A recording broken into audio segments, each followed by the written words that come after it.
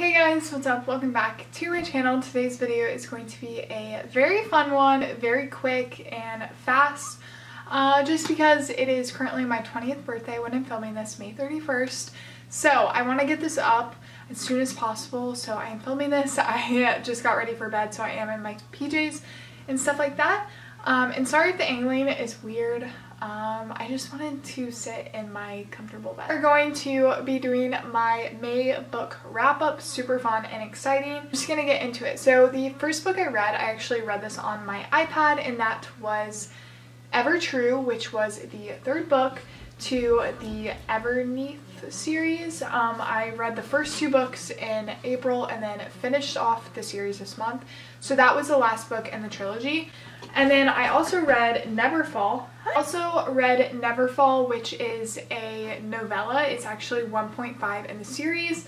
I actually didn't know about this novella, so I read it at the very end, but I really enjoyed it. It was good. Overall, this series, I actually really enjoyed it, and I would recommend it if you're into like Persephone and Hades retelling. I enjoyed it. The next book I read is The Spanish Love Deception. I know this book has a lot of controversy. I feel like that is the correct word to describe this book.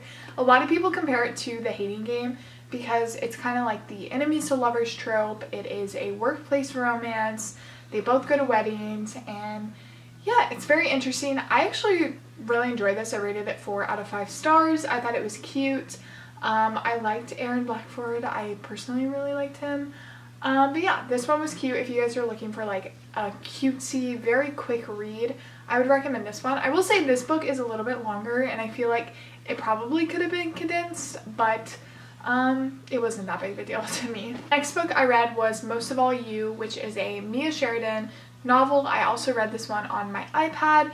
I really enjoyed this one. I rated it 4 out of 5 stars. It wasn't as good as Archer's Voice, but it was still really good. I did a reading vlog about it, so I'll have it up here just if you guys want to watch it. I was talking about how Sarah Crowley and I don't know if I'm pronouncing her last name right, but her and I had a conversation on Instagram about how Redeeming Love and Most of All You are basically the same thing. Most of All You is just a very modernized version of it, and I personally really enjoyed it.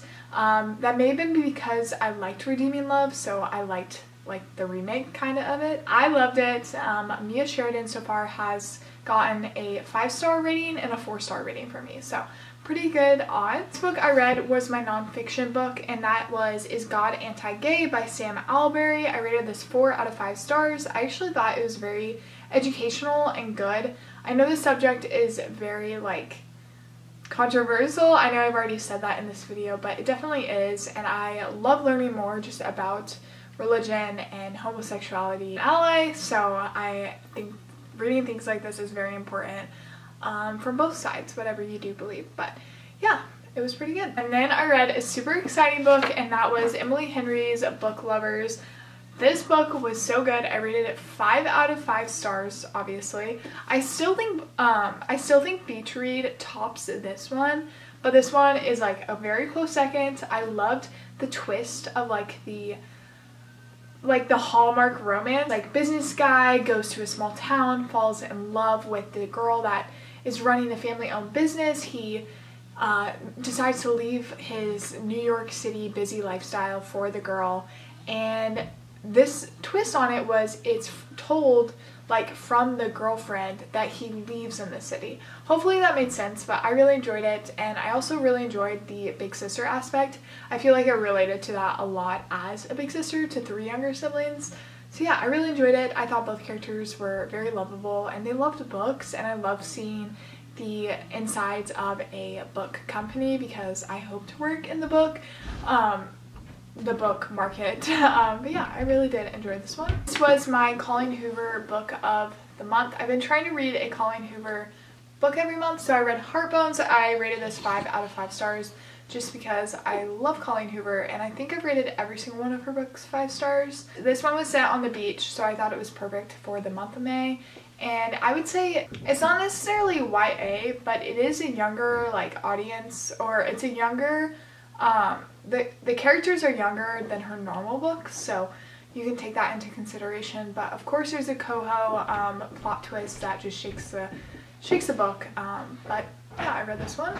The next 3 books I read is actually a series, and this is the very popular, I feel like it's super popular this month and last month, and that is The Summer I Turned Pretty trilogy. Like packed up. The reason it's popular is because the TV show is coming out like June 17th, I think. So I read all 3 of them, and that's The Summer I Turned Pretty, We'll Always Have Summer, and then It's Not Summer Without You. I actually said those out of order, but it's fine. I rated all of these 4 out of 5 stars. I thought they were pretty good. They're YA. Rated these 4 stars. I read this earlier in the month, but I forgot to mention it, and that is The Flat Share by Beth O'Leary.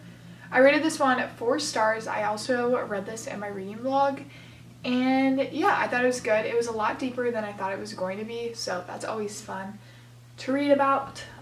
But yeah, this one. The last 5 books I read is the Throne of Glass first 5 books. I am sad to say I didn't finish the series. I only have 3 books left, but it's okay. They'll be read in June, so it's perfectly fine. Read The Assassin's Blade, Throne of Glass, Crown of Midnight, Heir of Fire, and then Queen of Shadows, and I love them. They have all been 5 stars.